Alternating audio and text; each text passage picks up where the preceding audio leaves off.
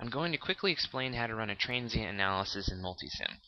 Right now I've got my RLC circuit right here, which is underdamped, and I'm going to run a transient analysis on it. So I've got my 60 Hertz voltage source right here, and I'm going to run my transient analysis. So to do that, I'm going to go up to the Simulate menu, go down to the Analysis option, and select a transient analysis. This will bring up a menu. And the first thing you want to worry about is when do you want to start your analysis and when do you want to end it. So my source is going to be 60 Hertz, so I'm going to end it at around 0.02 seconds, which should give me a pretty good looking graph. Now the next thing you have to worry about is your output.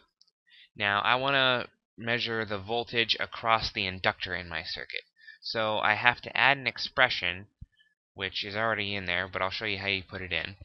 I'm going to add an expression which is the voltage from the capacitor to the inductor, which I have labeled V sub CL.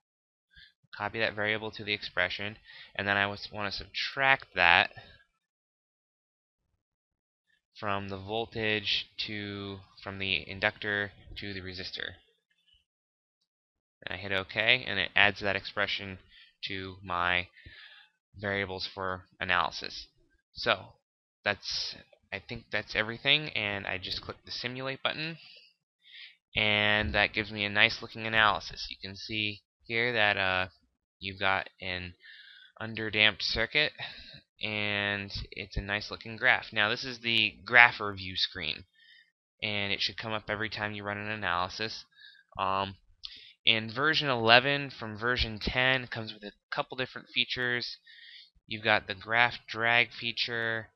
You can zoom in just horizontally or just vertically, which is a nice feature. You can also change the color of the background, whatever suits your taste. Just view the data points, view the lines between the data points, and so on. And then you can also show the grid.